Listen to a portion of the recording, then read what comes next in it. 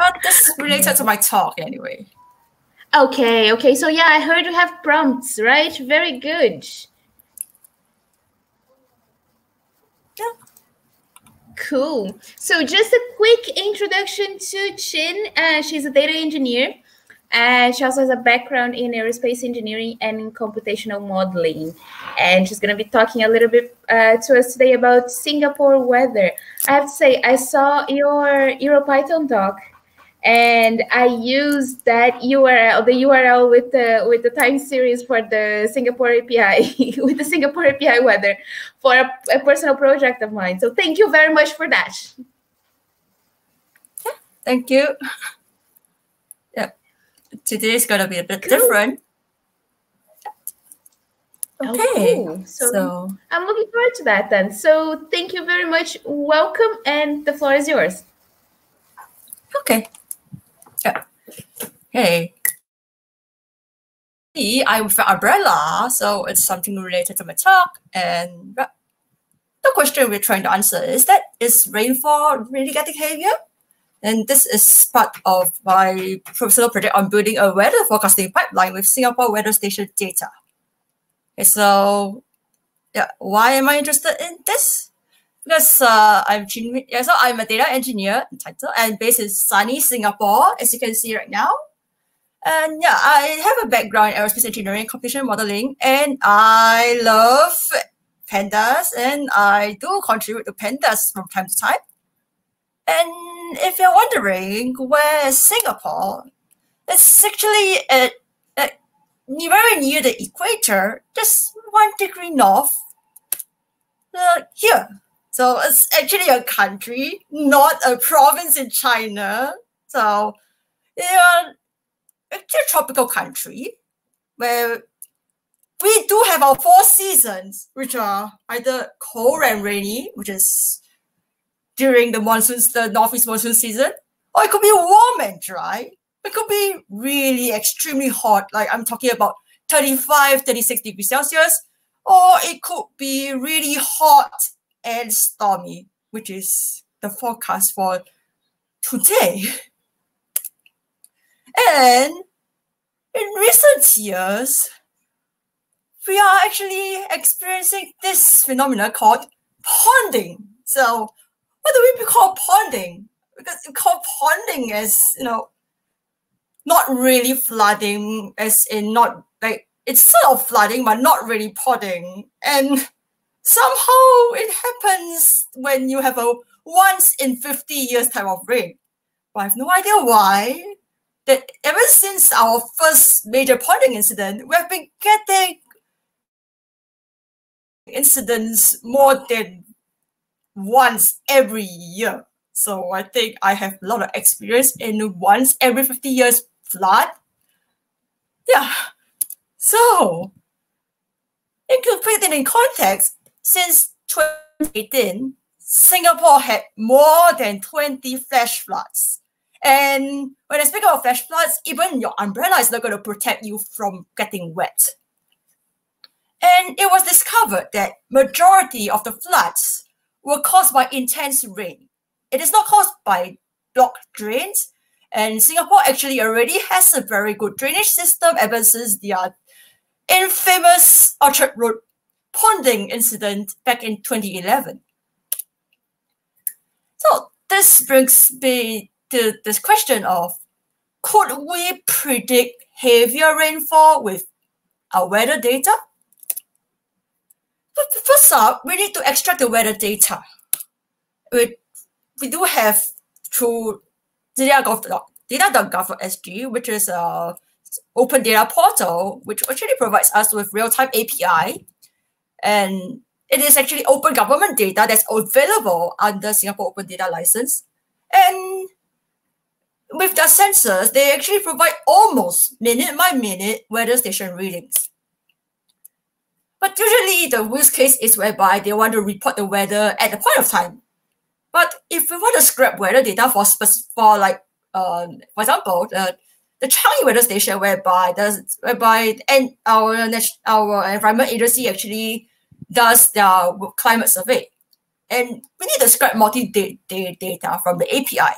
So we look at the API, like how is it being used? We look at how the request URL. We look at the schema, and then we notice that it's actually a nested JSON format. So we do need to do a little bit more of data manipulation in pandas to sort of extract the data.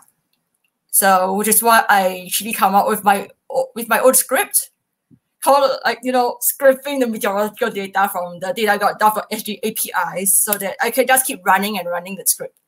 And how I created that script is that I use the request library to send HTTP requests to the API so that I can get those data and then automate the scraping of the data from the API for a specific time period. And right now, what my script can support would be the typical weather readings like air temperature, rainfall, humidity, wind direction, wind speed, and I can actually scrape data for continuous time range and specific weather station. And when I was designing this script, I actually faced some slow connection problems, so I had to keep retrying, and I need to automate the retry script. Sometimes, like maybe on New Year's Day, nobody's working, and then you don't have data for that particular day. So I also need to take into account this problem because I need to return an empty data frame with the same column name as if they were data for a specific date. If not, it's going to give me an error message. And as for the nested JSON, what I did was I just extract the desired station and readings and then concatenate them back with a timestamp. Something like this. So when I try to pass my JSON output into pandas, then I get this style of format, the nested JSON format. So I try to extract the JSON in the column which has the JSON, and then I extract it. And then I need to reset my index so that I can get a nice sequence corresponding to the timeline. And then after which I do the timestamp and the readings concatenation to get my data. Okay. And then now that I've set up the data extraction, and then I actually save it to CSV or like some data. It could be a database, but in my case, I'm lazy, so I just use the CSV. And with that, I managed to collect from the API data for above 4 years. So with that, which brings me to the main crux of this talk, which is Singapore rainfall data, a 4-year time series analysis, and hopefully a weather prediction pipeline. So for comparison with the official climate studies by the Singapore authorities, I chose the same weather station as what they did, which is the Changi weather station. And then analysis time frame is from 2nd December to 30th November, which is about 4 years.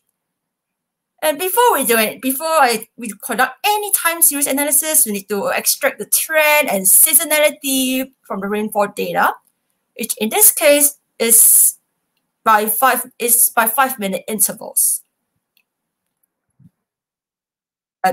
If we just plot out the data by 5-minute intervals, it wouldn't be really meaningful, right? Because what is more important is how much rain is there in each day. Because when it starts raining and it keeps raining and raining and raining throughout the day, you're going to accumulate a lot of rainfall, and if the rainfall within an hour or within the day is too heavy, our drainage system would not be able to clear the rain in time. So from this point onwards, we are going to be analyzing data that has been pre-processed, and it is taking into account like what's the total daily or it's total weekly or total monthly rainfall at a particular weather station. So if you take a look at like what's the accumulative daily rainfall in Singapore, you can see that you don't really see much of a trend, except that you see a very, very long spike somewhere in December 2019. So if you can look at that particular very prominent spike, it's actually around like December 2019, whereby the daily rainfall actually exceeded 140 millimeters. So, like for reference, in Singapore, 70 millimeter of rainfall is considered heavy rainfall in a day. So can you imagine like double that of what is considered heavy rainfall? Insane, right? Now, what about the weekly sampling of rainfall, the total rainfall? So you can still see that huge, enormous, and abnormal spike at around December. And then you can also start to, but then if we ignore that spike, right, you can also see that, there are, you can see that, like, somewhere in 2018, you already see another abnormal spike.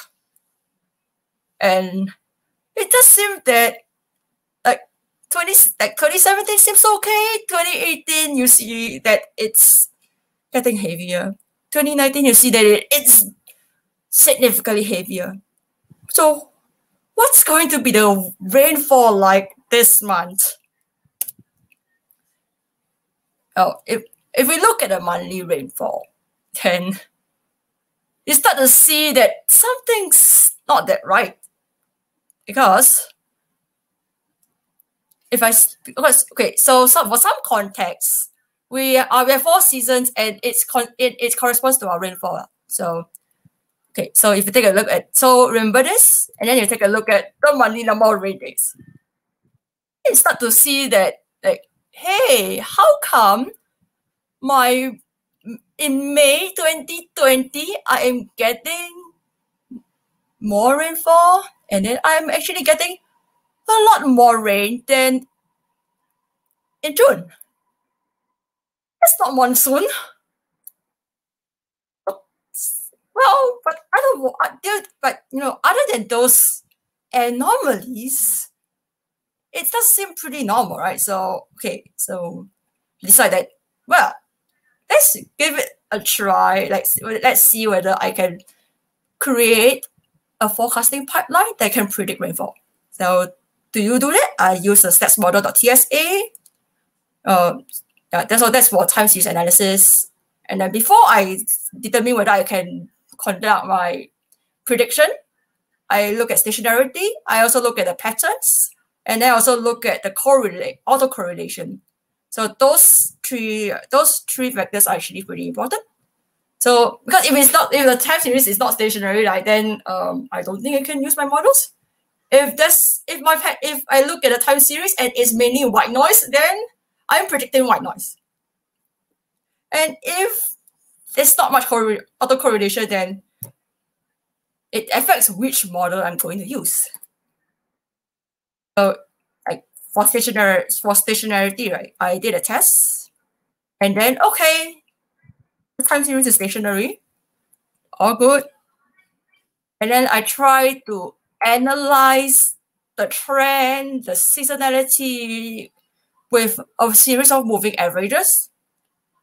Well, my attempt at looking at the seasonality wasn't too successful when I was looking at a 7-day rolling total rainfall. But it does seem that there's some trend and some seasonality when you look at a 30-day rolling total rainfall, right? So, let's do a decomposition, But then when I took a closer look and I look at the time period from around October to January, which is usually our northeast monsoon season, you can see that, for the monsoon season between 2017 2018, it is actually higher compared with that from like December 2018 to January 2019. But then, as I mentioned earlier, there is that abnormally high rainfall at December 2019. So is the rainfall going to be much higher, or is it going to be lower? That's a question mark. In a sense, I can't really guess whether there's some seasonality, there's some trend. So I did a STL decomposition of the daily rainfall as well as the monthly rainfall. And it does seem that daily rainfall isn't that much of a seasonality. But I could see some seasonality and some trend for my monthly rainfall. So maybe, just maybe, I might have a chance at trying to predict the daily rainfall or monthly rainfall. But the problem is that what's more important? It's a daily rainfall which is more important, right? Compared with a monthly rainfall. Because I need to know how much drainage I need for the day. And then if I look at the autocorrelation of the daily rainfall, right? It seems that the daily rainfall is not that closely correlated with its own lag values, which might pose some difficulties in terms of having a time series model. But then for monthly, it seems a bit more optimistic, but still it doesn't really meet my objective. So just to recap, could we predict heavier rainfall with the weather data?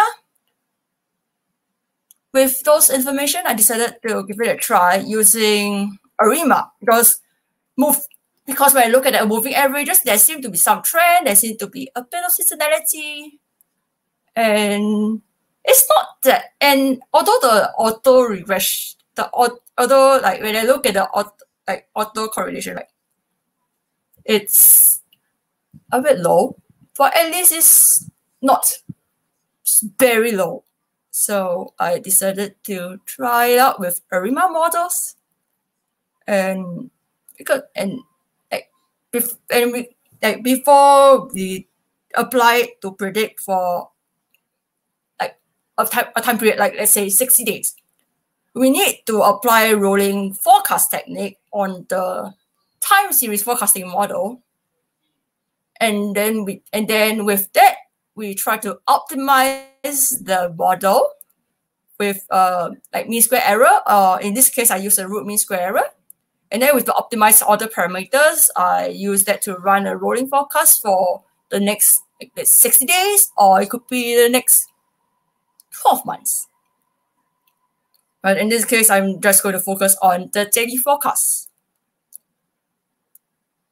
And I try to run daily forecasts with ARIMA.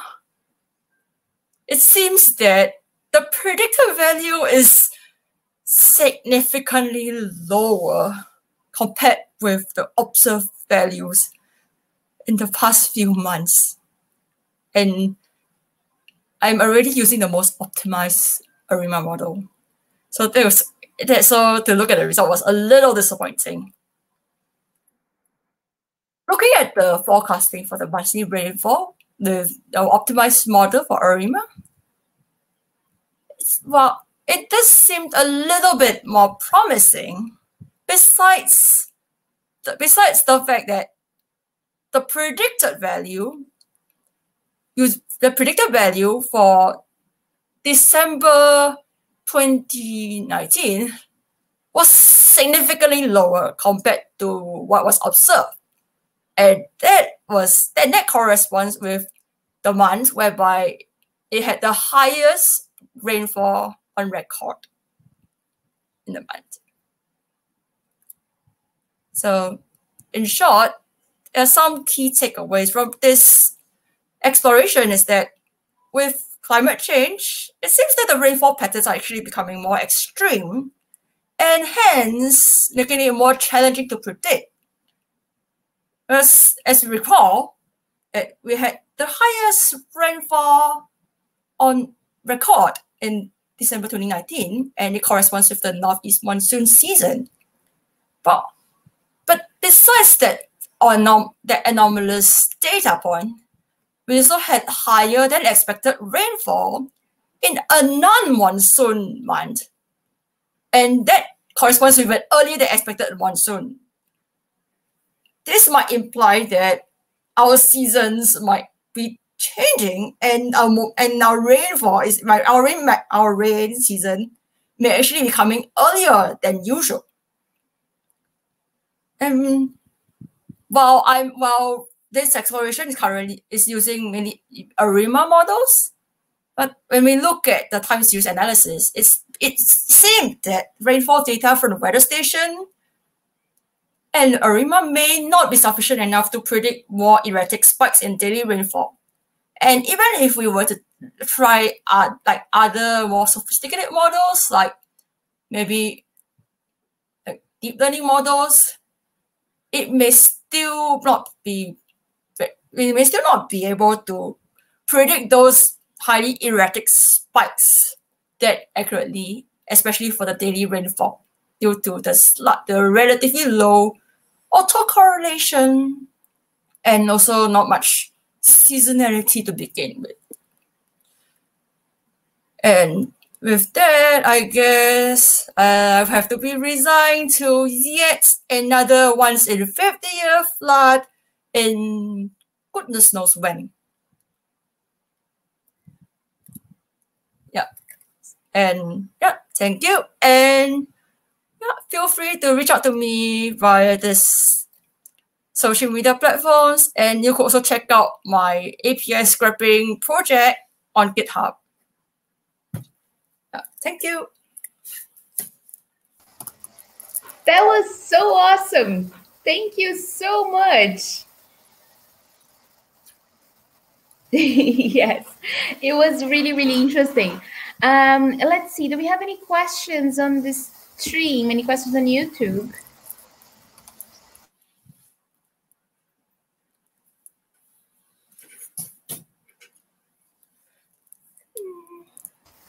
Well, somewhat periodic, but yeah, it's somewhat periodic, actually. Okay, so yeah, the question is if there is a bar chart showing periodic behavior. Well, it's almost periodic.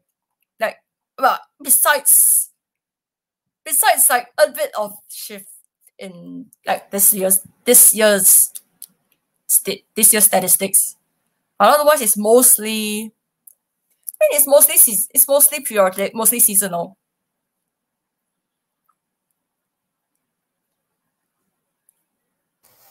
Okay, perfect. Yeah. Thank you. Let's see. Just that the rainfall is.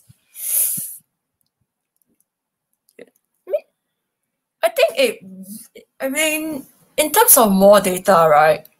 I think yes, it will help to have more data. In fact, that is a problem that the Singapore Public Utilities Board has considered, and they are looking to enhance the use of meteorological data with even more sensors on their like water stations. Yeah, I think they are still trying to resolve the problem with more sensors and like more efforts on data analytics to predict and forecast like heavier rains. Because while they have already tried to improve the drainage system, but there is so much that they could do.